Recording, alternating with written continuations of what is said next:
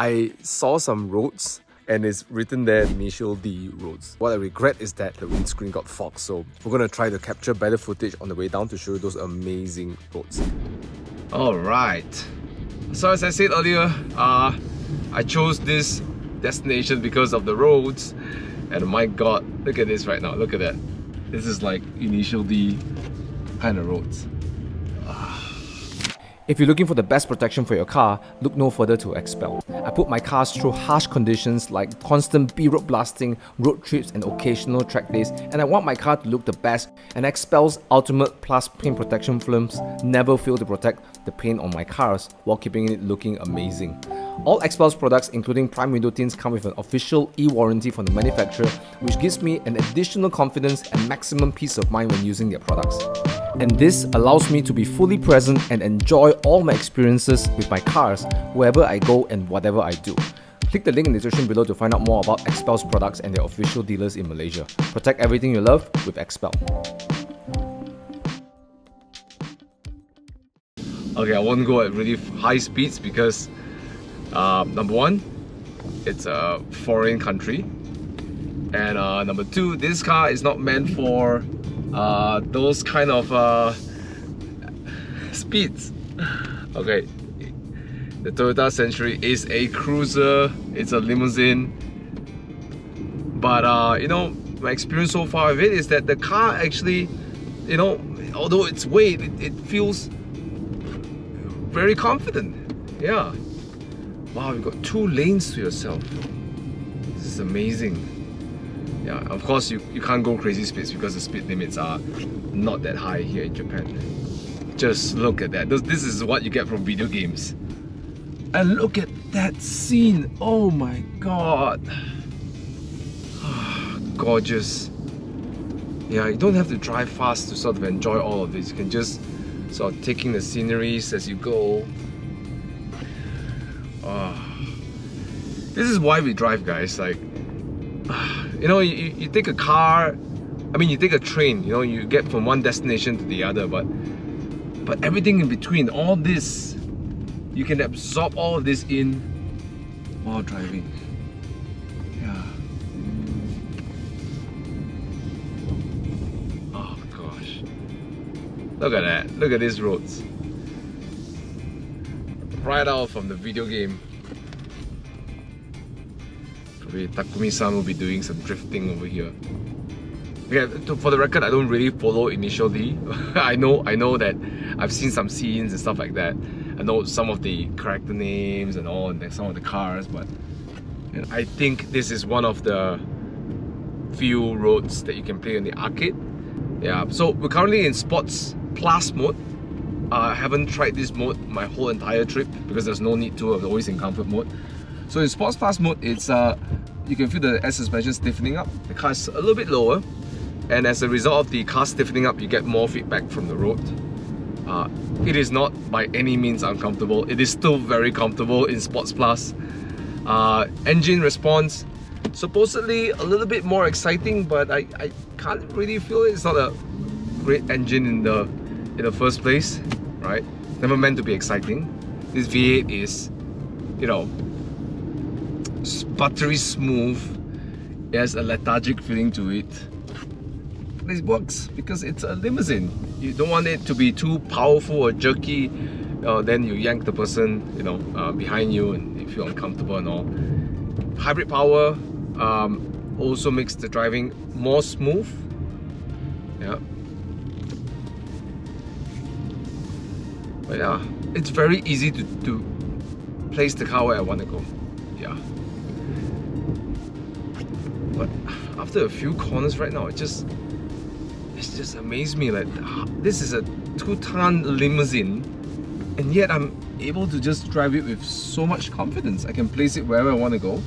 You know, of course I'm not at my limits, but you know, I never have any hesitancy in, you know, putting the car where I want to go. Can't say that about the S-Class, especially the previous gen that I spent some time with. Yeah, I can't say about that. Yeah. Oh wow, look at that. Just look at that valley. Oh my gosh. definitely coming back here with an MX-5. Ooh, the tire marks on the floor. Someone's been naughty on these roads. Yeah, brakes, very good. Okay, again, not sporty kind of brakes, but good enough for the car of its weight and size. Can always stop with confidence. Ooh, this is a tight hairpin. Oh, I think this is the last few sets of hairpins, and I'm done for this drive. Oh my gosh. Oh my god.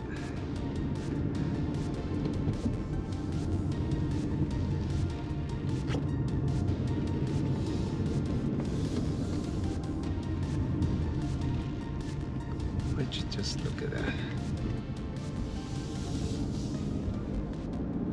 Oh wait, there are much more hairpins coming up. Alright. So what I like about what they've done is that they got one way up the mountain, 2 lanes, and coming down is 1 lane. So it allows you to really use the whole set of roads from right to left, the left to right. I think it helps the buses as well, the big cars, to get around this, well, not big cars, but big transportation to get around these corners. Oh gosh. Gorgeous, gorgeous, gorgeous. We gotta be careful.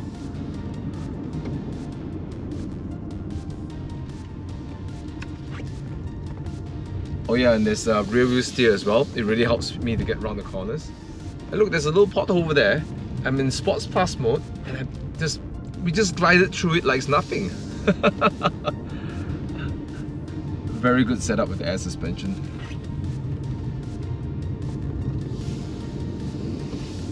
Oh wow. Wowee, wow, wow, wow.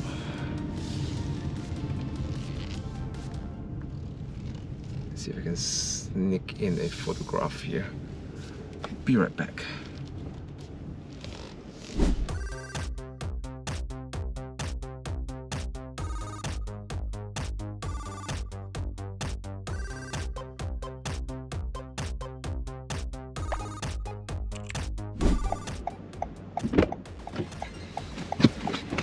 Okay, I just have to, oh there's nobody, do touristy things.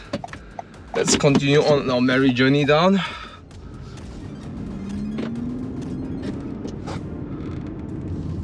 Oh, I wish there's a drone following me so you can get like a bird's eye view of how this place looks like.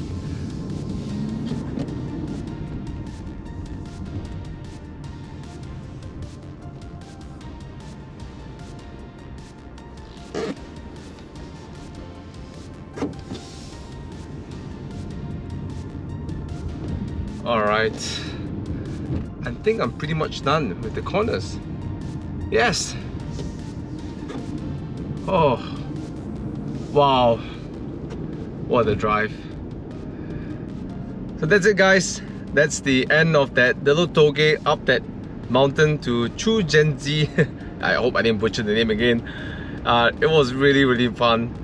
Those roads were just epic, right? They were literally out of a computer game, or rather the computer games took this road. But yeah, for a gaijin, a foreigner like me, you know, we've seen this in InitialD arcade games and stuff like that, but just seeing it in real life, seeing the hairpins folding on top one another, it's just amazing, right? Next time I'm coming back here with a sports car, alright? At least an MX-5. You know, I think the Boxster will be really nice, getting the sound to ricochet off the stones and stuff, but you know, Japanese car in Japan, right? Why not? The MX-5. Oh yeah, this trip has just been epic in so many proportions, which I'm kind of sad right now because I'm at the end of my trip. This is my last drive, and in a couple of hours I'll be handing this car back over to the dealer, sorry, the used car, you know, rental company. But I just, Japan is just so beautiful. The roads are so nice. People are courteous on the road. People are courteous in person. The hospitality is great. I mean, you guys got to, if you haven't been to Japan, you know, you got to experience the hospitality. They are not as warm as, say, as the Thai people, or as lively as some of the Indonesians, but you know, there's always this sense of welcome, the sense of courtesy, respect. You know, I've seen, you know, the hotel staff sending people off in buses, you know, tour buses and stuff, and they will bow when they depart, and then they bow again until they leave their site. You know, things like this.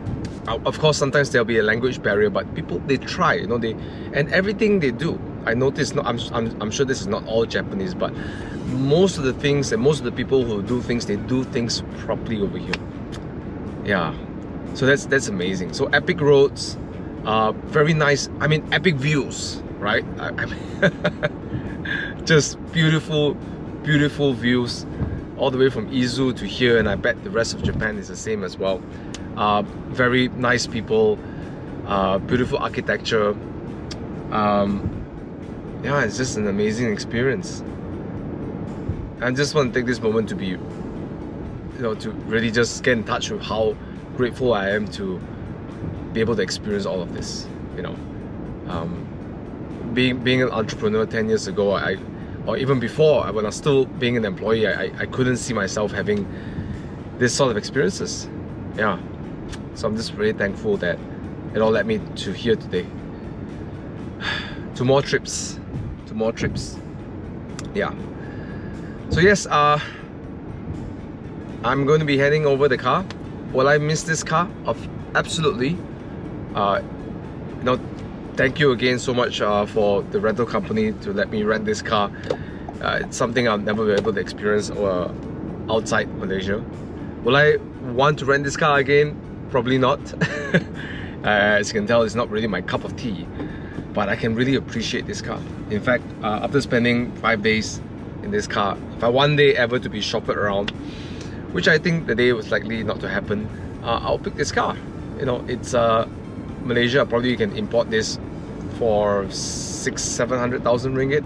Now with the Japanese yen weakening, it does, you know, shop at a pretty decent price. But albeit it's a hybrid, and you can get the competition for cheaper, you know, like you know, maybe an i7 or maybe even a S-Class, and get local warranty and stuff like that.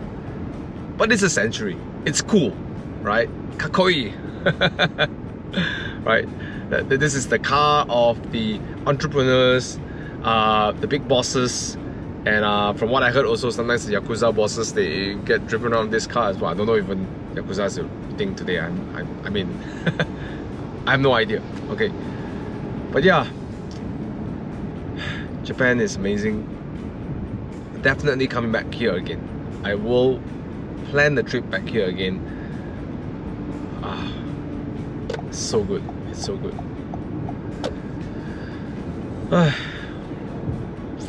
Yeah, I'm just feeling sad that I'll be departing today. So that's it for this series of vlogs. Hope you enjoyed it. If you do, please help me hit the subscribe button and like my channel, and you know, check out some other contents in my channel, and also my other channel, Keep It 100 Talks. We do podcasts around mindset, money, and lifestyle. Yeah. Thank you so much for watching. Thank you for your support, and I'll see you in another video. And for those of you from Malaysia, I'll see you in Malaysia. Alright? Keep it 100. As always, love you guys. Peace out.